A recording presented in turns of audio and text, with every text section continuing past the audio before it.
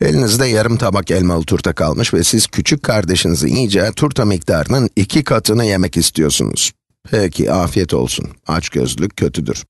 Ama annenize de tabii ki bir dilimi ayarlamanız gerekiyor. Anneniz için ayırdığınız dilimin ölçüsü 30 derece. Kendinize kestiğiniz turta diliminin ölçüsü derece olarak ne kadardır? Bu sorunun üstesinden gelebilmemiz için birkaç şey hatırlamamız gerekiyor. Önce bir dairedeki açıları hatırlamalıyız. Dairenin tamamının açı ölçüsü 360 derece. Bizimse burada sadece bir turtanın yarısı var. Şimdi bunu biraz daha farklı bir şekilde çizeyim. Buradan başladığımızı düşünelim. Bütün bir turtamız olsaydı tüm turta 360 derece olacaktı ama elimizde sadece yarım turta var. Yani elimizde sadece 180 derece var. Daha net görebilmek için farklı bir renkle çizelim. Elimizde sadece 180 derecelik bir turta kalmış. Şimdi bunu aklımızın bir köşesinde tutarak turtayı kendimize, kardeşimize ve annemize ne şekilde paylaştıracağımızı düşünelim. Önce bazı değişkenler tanımlayalım. Diyelim ki x kardeşinizin alacağı turtanın açı ölçüsünü temsil ediyor olsun. Bu kardeşin turtasının açı ölçüsü. Peki sizin yiyeceğiniz turtanın ölçüsü ne olacak?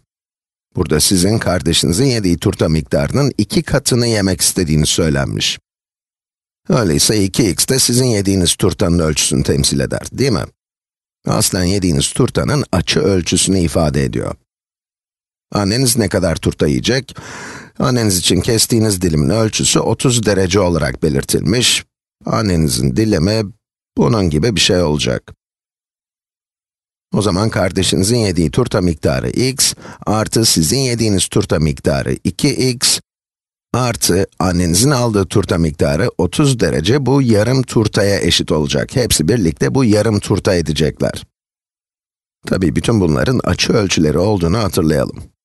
Öyleyse tüm bunların toplamı 180 dereceye eşit olacak. Bunu görselleştirmek için şuraya çizelim. Burada bahsi geçen bir yarım turta.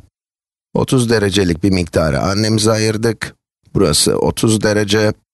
Kardeşiniz bir miktarını yiyecek.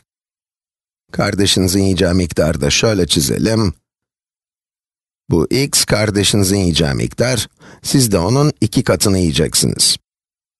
Bu da 2x.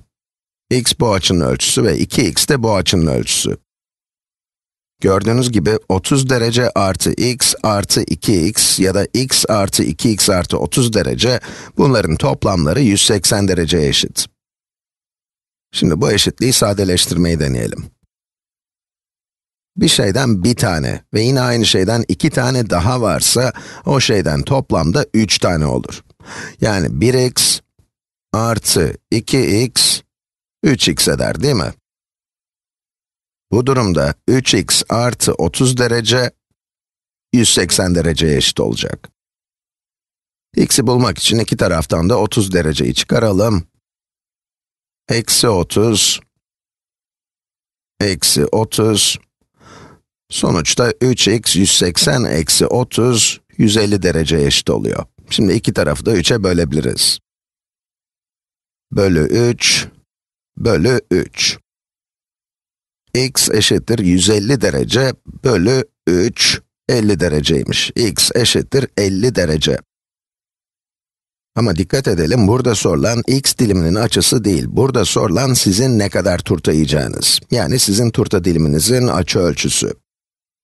X kardeşinizin diliminin ölçüsü, sizin yediğiniz onun 2 katı. Peki, eğer x 50 derece ise, 2x 100 derece olacak.